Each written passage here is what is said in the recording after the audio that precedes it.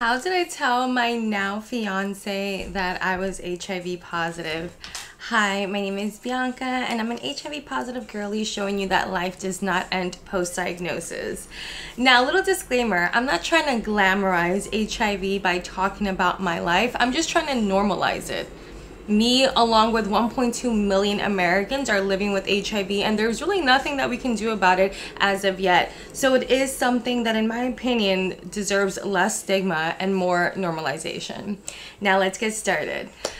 Heavenly Father, I thank you, God, for this day. I thank you for this opportunity to be here in front of the people that are going to be watching this. I pray, my God, that you deliver those that are living in fear, that are living in shame, that are living in guilt from the decisions of their past. My God, I rebuke the accuser in the name of Jesus, and I declare, my God, that they take on your grace, my Lord, that they are reminded at the cross of what you did for them, that you carried every single sin, every bit of shame, my God, every bit of guilt and condemnation you bore on the cross, my Lord, so that we may walk in freedom, that we may walk in love, that we may have another opportunity to not only serve you, but also live a life worth living. I thank you, God, for your goodness and your mercy. In Jesus' name, amen. So, boom. I've been living with HIV for 5 years now. Joelle, my partner, was literally like the third or fourth person that I ever disclosed to that I had a romantic interest in. The first person that I ever told literally blocked me. So needless to say, I was in for a rude awakening. Now, when it came to disclosing my status, I did it for myself. I wanted to feel like I accepted myself. I had to be like, Bianca, I love you no matter what. I love you no matter who loves you, who accepts you, or who doesn't. I can trade this life and this experience for anything in the world. This was given to me, and I'm going to embrace it. And you hear Baby Shark, that's my daughter. She's here with me filming. I used to work at a club. The first time I ever met him, we hit it off really well. We spoke for like 2 or 3 hours, and that's it. We did not exchange numbers. I didn't anticipate on seeing him again because honestly, I was traumatized. I was fresh out of the relationship with the man that intentionally infected me with HIV. So I was like, I do not trust myself around men. Like, am I gonna be able to pick up on the red flags when they're being put down? A few months after that, I ran into my now fiance again at the club. And this time I was ready. Like, it was a new year. I'm ready to put myself out there, and like, whoever accepts me, and whoever doesn't, like, cool. Obviously, like, I was just bigging myself up. Gotta do that. Did I really not care if he accepted me? I cared. I cared very much. If he told me that he didn't want to be with me, I probably would have cried myself to sleep. But at that moment, I have to really big myself up and be like, no, you're that girl. Period. And so that's what I did. We exchanged numbers, and at this point I still hadn't told him that I was HIV positive. We're chilling the whole night. I already know that that's mine. I really wasn't thinking about it. Like, I was so in the moment, so caught up, that I really wasn't thinking about like, oh, when am I gonna tell him? Like, that hadn't even crossed my mind yet. So we're texting, and I'm in my car, and I have like butterflies in my stomach. Like, everything feels so good. And then he's like, I really want to see you. I really want to hang out with you outside of work. And I was like, yeah, I really want to see you too.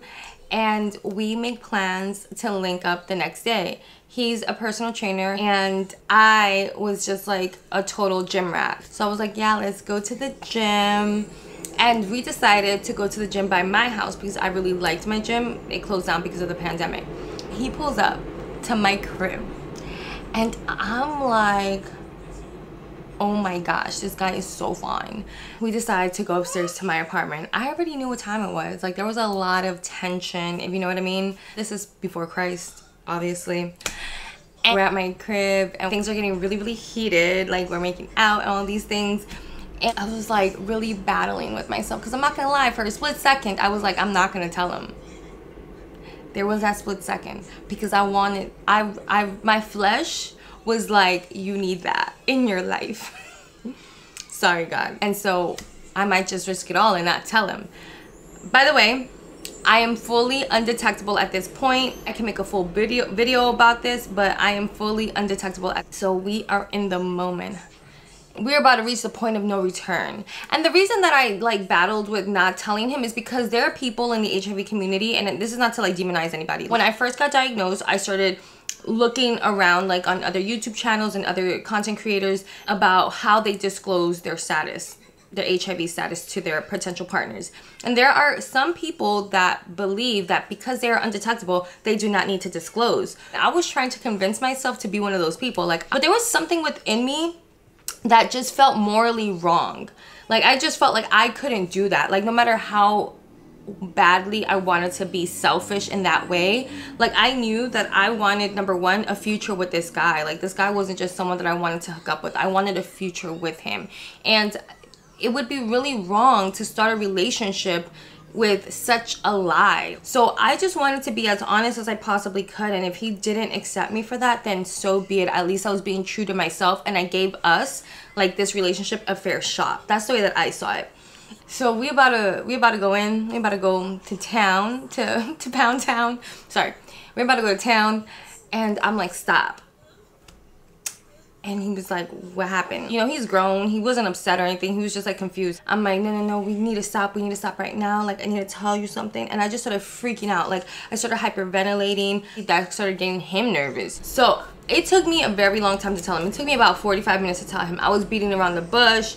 I was really nervous. I scrolled up, you know what I mean, twice. And I hit it to the face. I was so nervous to tell him. I'm like, what if he becomes violent? You know, we're at my house. Like, what if he never wants to see me again? I was just battling with these thoughts. And I'm like, whatever, Bianca, you just gotta tell him. You're that girl. And I told him basically my story about my ex. The story that you guys know. This is what happened. I was no saint, you know, I was really out here in these streets, but this guy like intentionally infected me. At the time that I had met my man, I still hadn't met the other women that my ex infected. So I didn't even know that he infected other women. All I know is that he was sleeping around without protection because he gave me chlamydia. So that's the reason why I left him.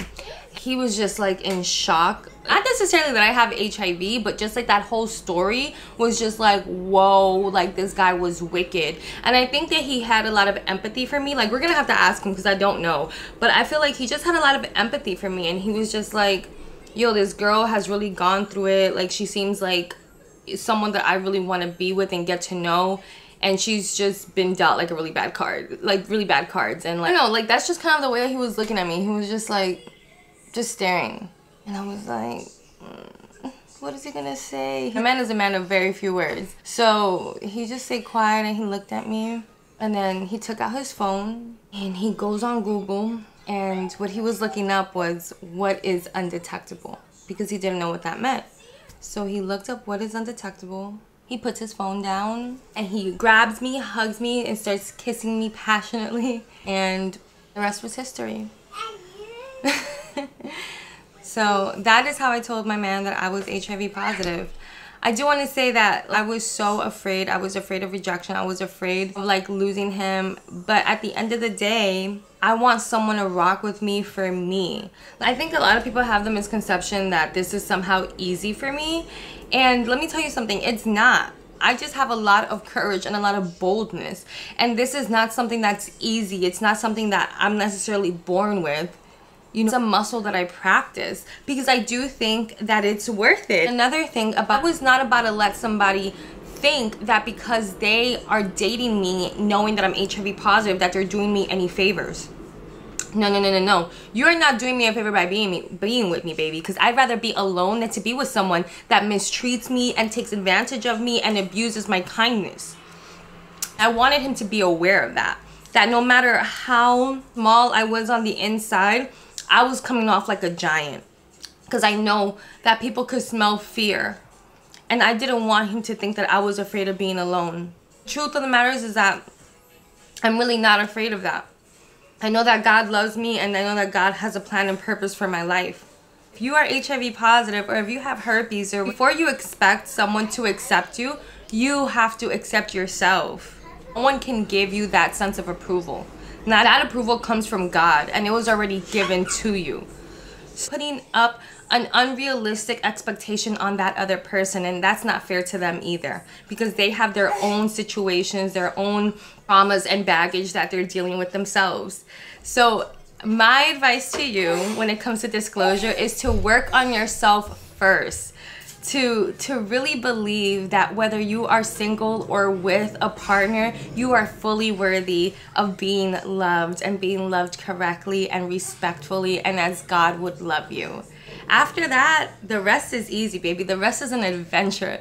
The rest is like adrenaline rush and butterflies in your stomach and tears and grief and joy. I mean, this is life. Life doesn't really change that much. We're still gonna go through all the things that we would go through if we were HIV negative. People that are HIV negative go through the same things that we go through when it comes to dating and when it comes to love and when it comes to loss. If you are still in your season of singleness, no matter how long it has been, trust that God has a plan and purpose for your life. That's how I told my man I was HIV positive. Afraid, but fully convinced that I was worthy of every bit of love that he is giving me. I pray this blesses your life. I love you. God bless you. And catch you on the next one. Yeah. Okay. Bye.